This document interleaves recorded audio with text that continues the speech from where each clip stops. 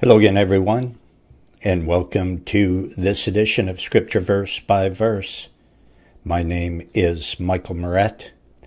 Today, we conclude the book of Luke, the Gospel of Luke. We come today to Luke chapter 24, and we will resume our study in verse 18. So get your Bible. Open it up to Luke 24, and we'll begin in just a minute. The Scripture Verse by Verse website is found at thebibleversebyverse.com. Don't forget, you can study the whole Bible anytime you want, just exactly the way we're going to do it today.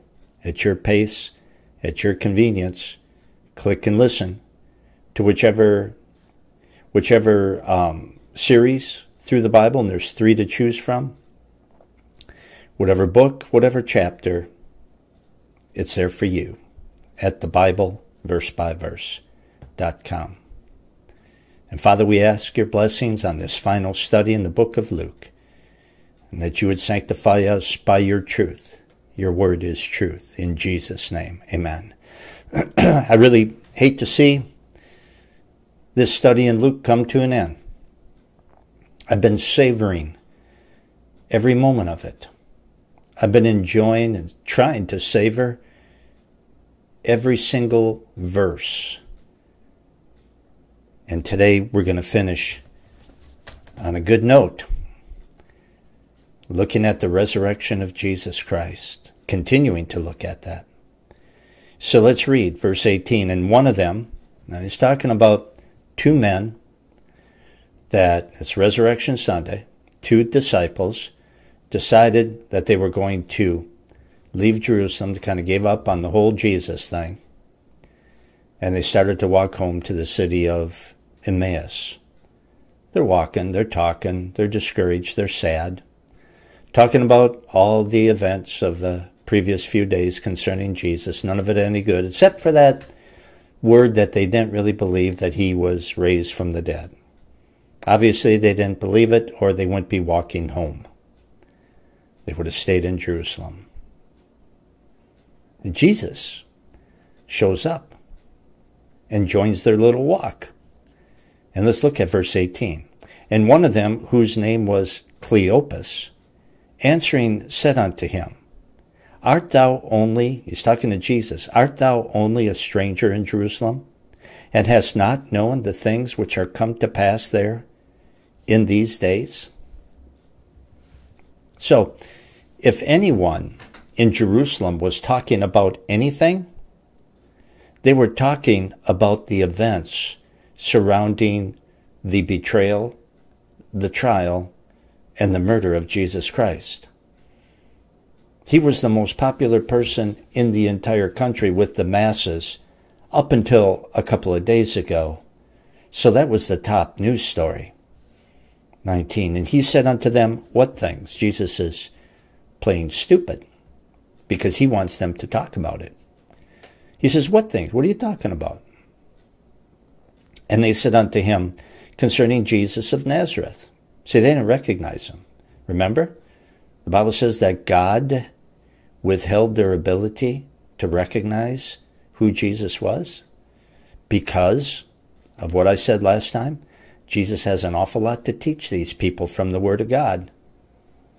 And if he reveals himself, they're not going to hear a word that he says.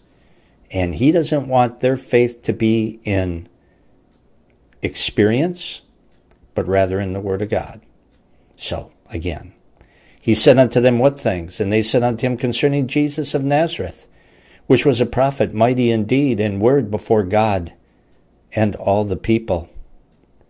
And how the chief priests and our rulers delivered him to be condemned to death and have crucified him.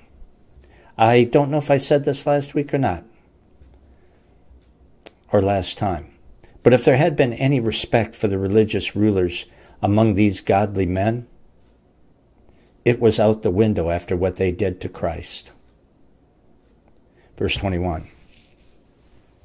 But we trusted that it had been he which should have redeemed Israel.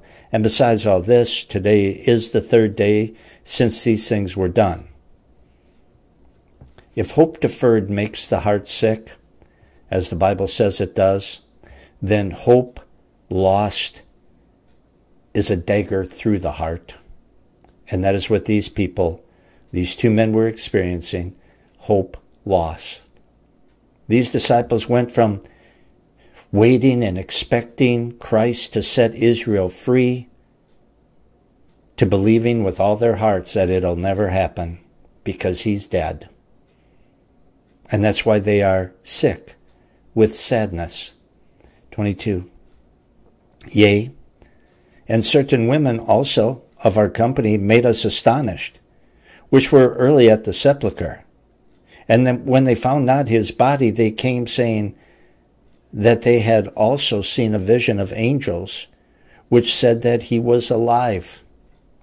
Okay, so these two men, along with the other disciples and the apostles, they have the testimony of the scriptures, which said that Jesus would be raised. They have the testimony of the women who went to the tomb and said they saw the angels. They have the testimony of the angels. They have the testimony of Jesus himself, who said he would be back in 3 days.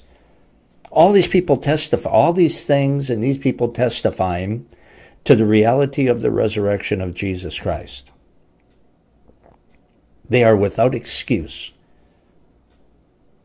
for not believing. 24. And certain of them, which were with us, went to the sepulchre and found it even so as the women had said. But him they saw not. Peter and John ran to the sepulchre after hearing what the lady said about the angel who they saw there. But they didn't see Jesus, just the empty tomb. And here's the problem.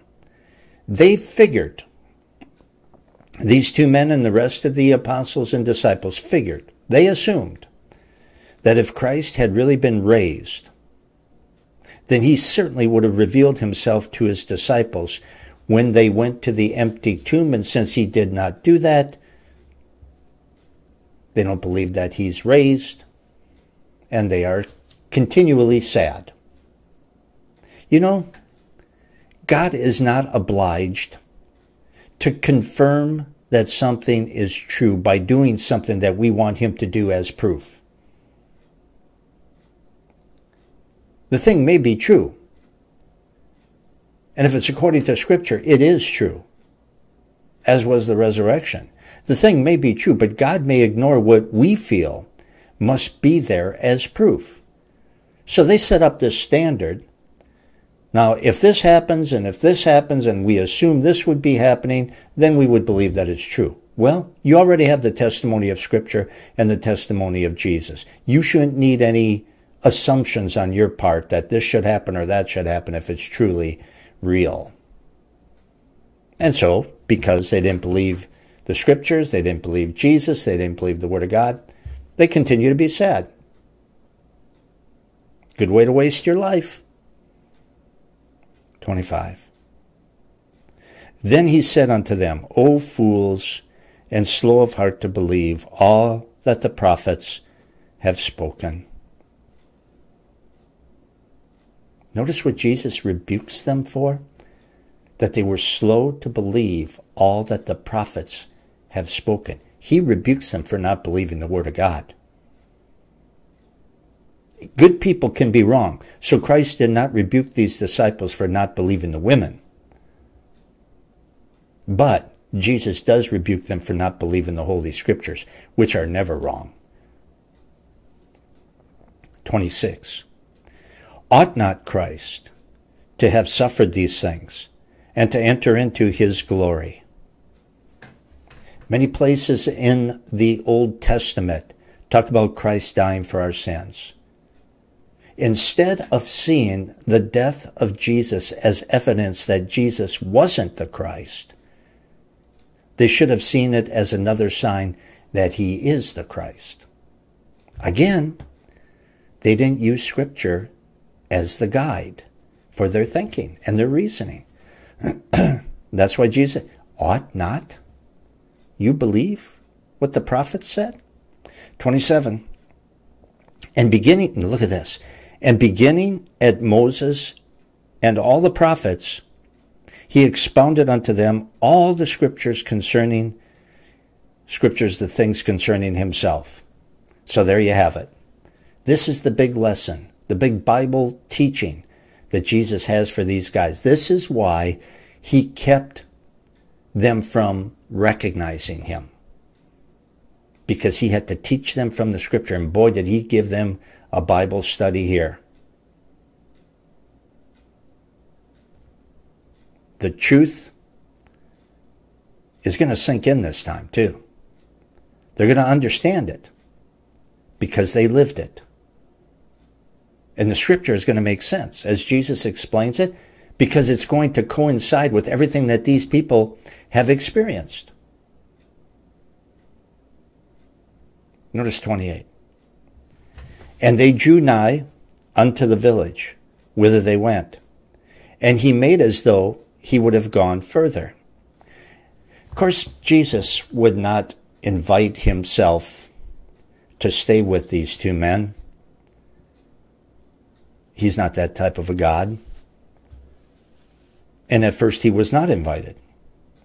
And so, being the polite, modest person that Jesus is, he just kept walking. They were turning off the exit, and he just kept going.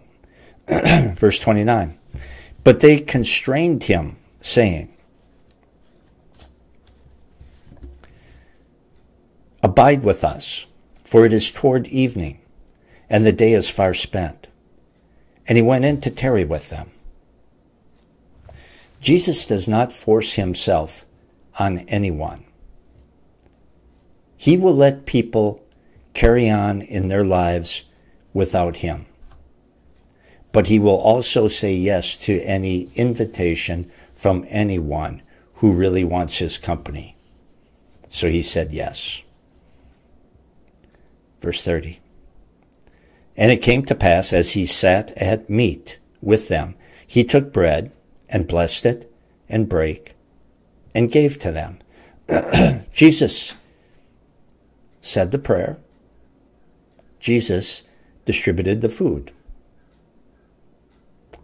He takes the spiritual lead, as if he owned the place, even though, as far as they knew, he was a stranger. Why is he taking the lead in blessing the bread and distributing it? It's our house.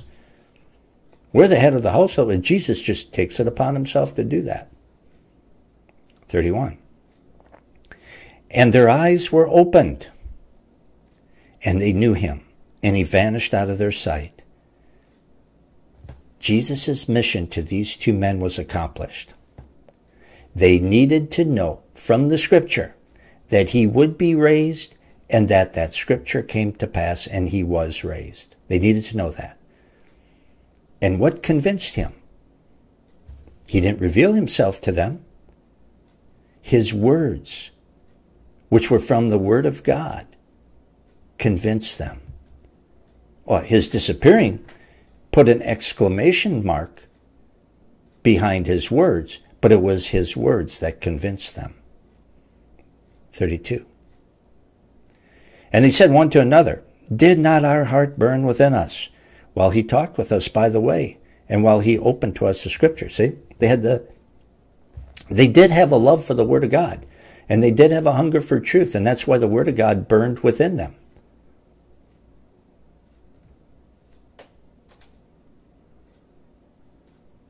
You know, if you're talking on the telephone with a close friend, you know that it's them without actually seeing them, right? You recognize them by their words. You recognize them by their personality. You just recognize them without even seeing them physically. And these two men did not recognize Jesus' body, but they recognized his soul through the words that he spoke. They had the testimony of his words and the words that he taught, the words of Scripture, and it burned in their hearts. They knew it. 33. And they rose up the same hour and returned to Jerusalem, and found the 11 gathered together, and them that were with them. All their plans in Emmaus are canceled after they saw and recognized Jesus. Whatever they had planned was canceled. Whatever reason they went back home to Emmaus for is gone. The thoughts of going back to the life that they had before Christ was probably canceled as well. The resurrection is huge. And they're probably wondering, what next? What does this mean for us? They're not interested in going back to their jobs or even going back to their hometown. 34. Saying, the Lord is risen indeed and hath appeared to Simon. So by the time these two guys got back to Jerusalem, the resurrection was already old news to the other apostles and disciples because Jesus had already beat them back. And he appeared to Peter. Jesus beat these two disciples who left immediately for Jerusalem. Jesus beat them back to Jerusalem and had time to appear to Peter and reveal himself to him, which tells me that people are going to move a whole lot faster in their raised bodies than what they do today. So Jesus clearly left these two men in the dust, and he got back long before they did. 35. And they told what things were done in the way, and how he was known of them in breaking of bread. The apostles told their story, and then these two disciples told their story. And as a result, everyone's faith was no doubt strengthened and confirmed. When Christians talk about their experiences with God, when Christians talk about God, about the Word of God, about what God has done for them, you know what it's like? It's like reliving those experiences all over again. And everyone who's involved in the conversation gets a fresh blessing. That's the importance of fellowshipping with other Christians who love God's Word. 36. And as they thus spake, Jesus himself stood in the midst of them, and saith unto them, Peace be unto you. Well, there's a surprise visit that they didn't expect. Without opening the door, without even hearing the footsteps of Jesus Christ, suddenly he was there behind closed doors with all of his disciples. The resurrection body worked real good. A resurrected body like that would never work in this world of sin, because people would use it to do all sorts of evil. But it'll be fine in a world where everyone respects each other because no one sins anymore. That's the new heavens and the new earth.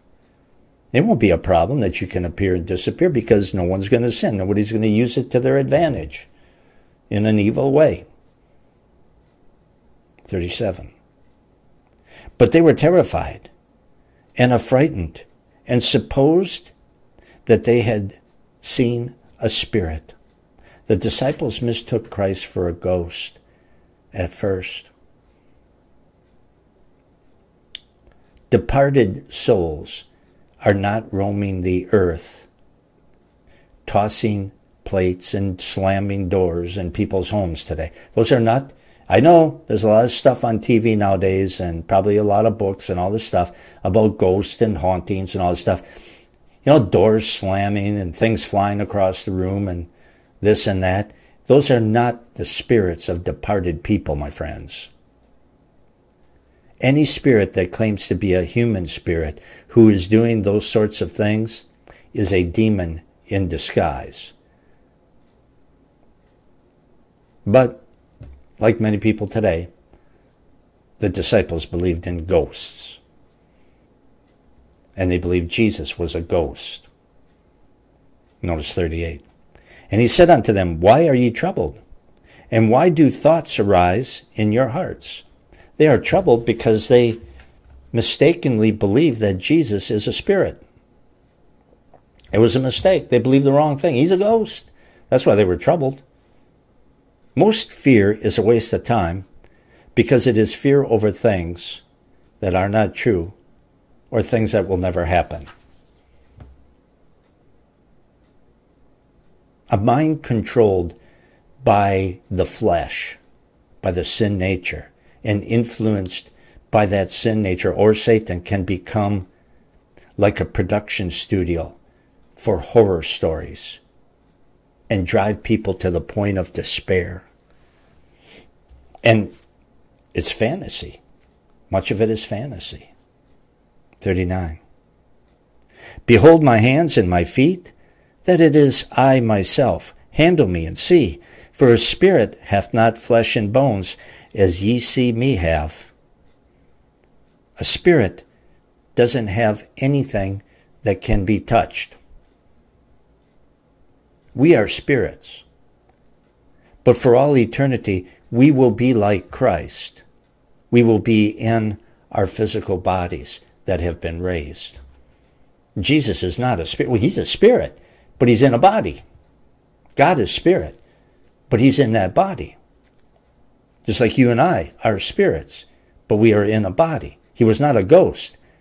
His resurrection was 100% physical. 40. And when he had thus spoken, he showed them his hands and his feet. The nail scars, obviously, is what he showed them. The nail scars are proof that it is none other than the Lord Jesus Christ himself in his physical body back from the dead. Acts 1:3 says this. It says, after his suffering, he showed himself to these men and gave them many convincing proofs that he was alive. And what you see right here is just one of those times. One of those proofs. 41.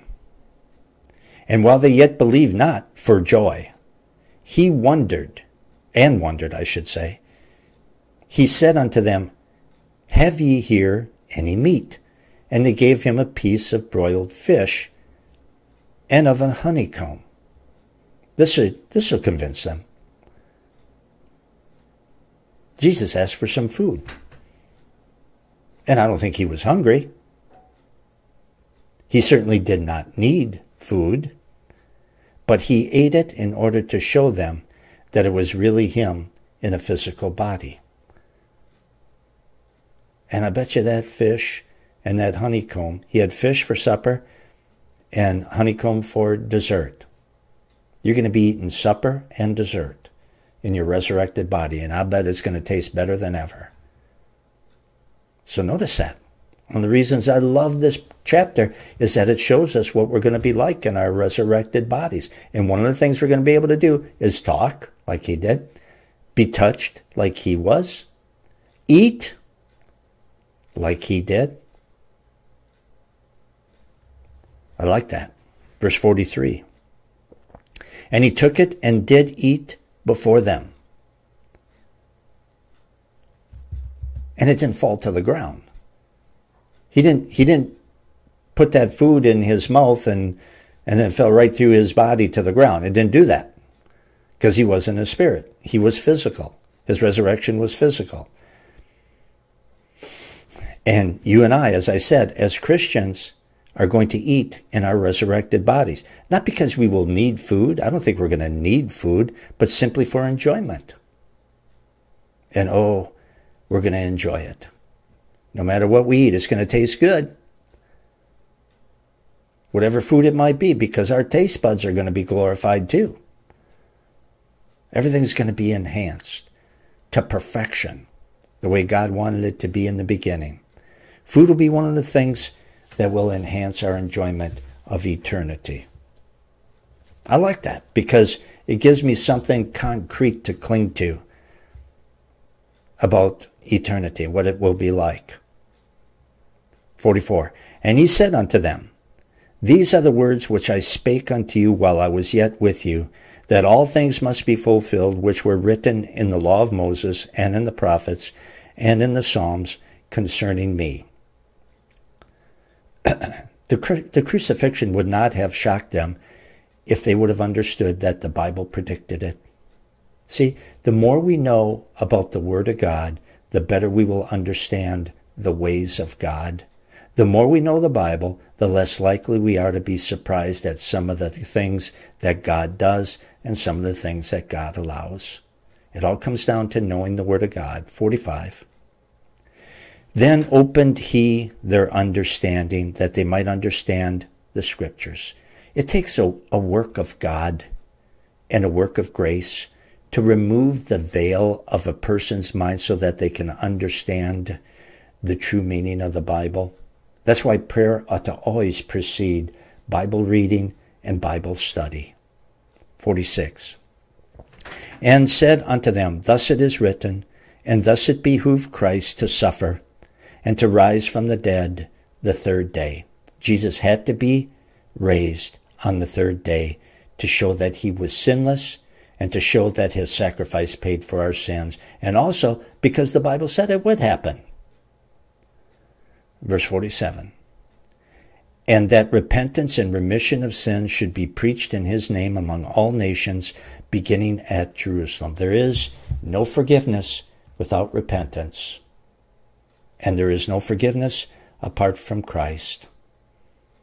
And I certainly respect your right as a human being to exercise your free will and choose any religion or choose to be an atheist. That's your right as a human being. You have a free will, but I do not respect all religions. You have a right, I respect that, but I don't respect all religions. The only religion worthy of respect is the one that acknowledges that Jesus died for our sins and forgiveness is only found through Christ. 48. And ye are witnesses of these things. Jesus doesn't appear to every human being in a raised body. He doesn't appear to every human being in a raised body to give them a chance to believe. He appeared to his apostles, and he told them to be witnesses of those truths. And we know they spoke the truth about the resurrection because all 11 of them suffered torture and death for proclaiming it. 49. And behold, I send the promise of my Father upon you, but tarry ye in the city of Jerusalem until ye be endued with power from on high. They will receive power from on high. They will receive the Holy Spirit in a few days, and he will empower them so that they can preach the word of God with boldness. 50. And he led them out as far as to Bethany, and he lifted up his hands and blessed them. When Jesus lifted up his hands toward the disciples, he spoke words of blessing. And then it says in verse 51, And it came to pass, while he blessed them, he was parted away from them. He was parted from them and carried up into heaven. So the last thing that Jesus did, in fact, even as he was leaving, he was blessing his disciples. The last memory they had of Christ was his outstretched arms blessing them as he went up. 52. And they worshipped him and returned to Jerusalem with great joy, and were continually in the temple praising and blessing God. Amen. When they saw Christ lift off, they worshipped. No one had to say it's time for worship. You know, when you know in your soul who Jesus is and what he has done, then you're going to worship before you even know you're worshiping. Out of time. For this study in this book, continue studying the Word of God with me verse by verse at the Scripture Verse by Verse website found at thebibleversebyverse.com. As always, if you want to be a part of this ministry, pray for me, pray for the Word. Click the donate button at the top of the front page at thebibleversebyverse.com and prayerfully give as the Lord may lead. Let's get out God's Word together, verse by verse, the whole counsel of God as it should be done. Again, that's at thebibleversebyverse.com. Thanks for studying the Gospel of Luke. I'll see you in the Gospel of John next time.